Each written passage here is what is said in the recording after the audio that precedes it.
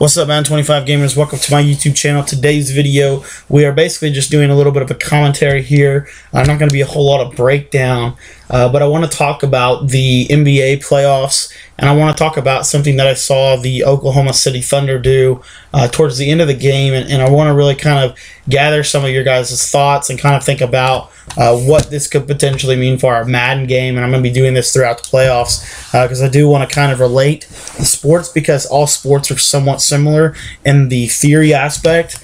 And I want to talk about what the Oklahoma City Thunder did towards the end of the game there when Kevin Durant hit that three, and kind of some of the strategy that we were seeing there. So if we're going to pull up the goal line formation, and this is kind of advanced thinking here. But what we saw the Thunder do was, I think they were down, I want to say it was 6. It might have been 7 even. But I know they were down 13 points with like a couple minutes left in the fourth. But anyway, with Kevin Durant having an off shooting night, we really saw Russell Westbrook take control of the game.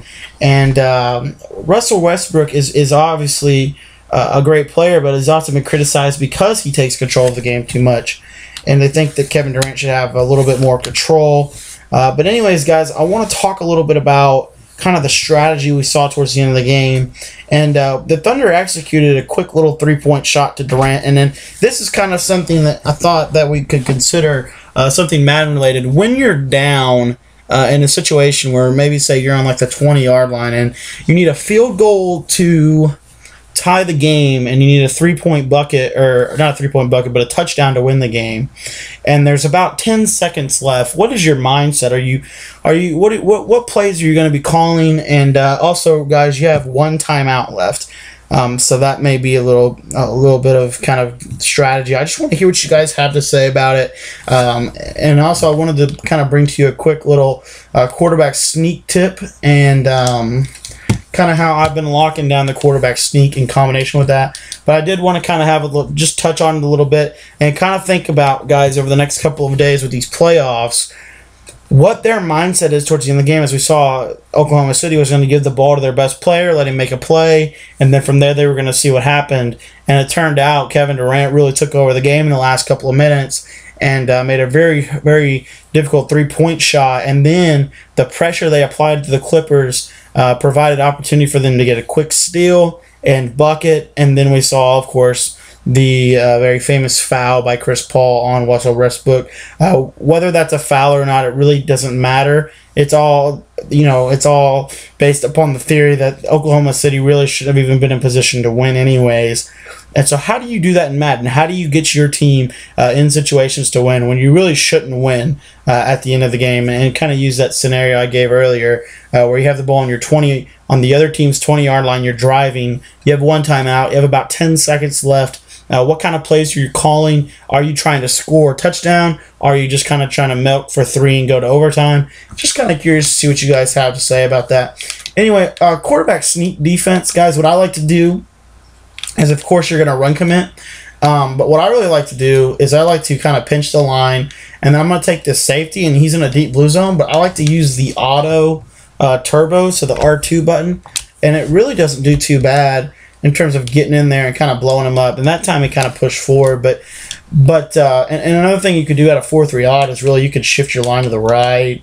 There's all sorts of stuff we could get into here, all different strategies. But one thing that I really like to do is show blitz. And then when I run commit, I'll take like this safety that's I'm not going to use her. I'll take him, I'll blitz him straight down. And then I'll take this safety here, put him over the center, hold R2. And you see he kind of jumps in there and kind of gets in the way.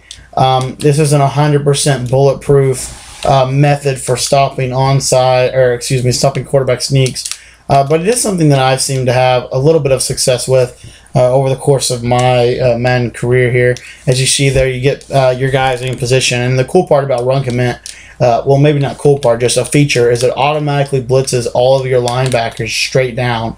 And this could be beneficial to get kind of that tackle animation on prior, kind of for the bread. So anyways, guys, not necessarily wanted to talk about the sneak defense. I mainly wanted to talk about the NBA playoffs.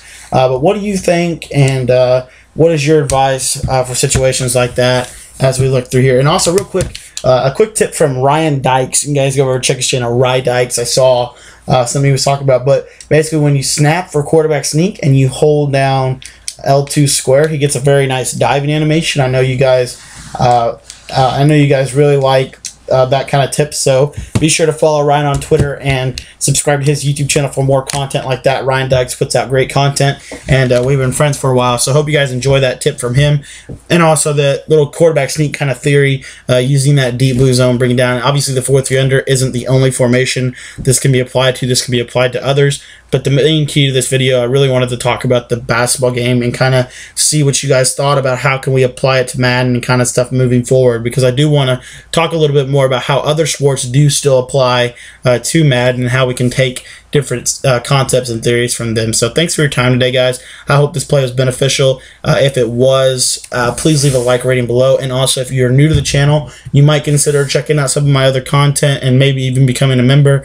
Becoming a member is free. It just means that you are subscribed and you'll be notified whenever I upload content.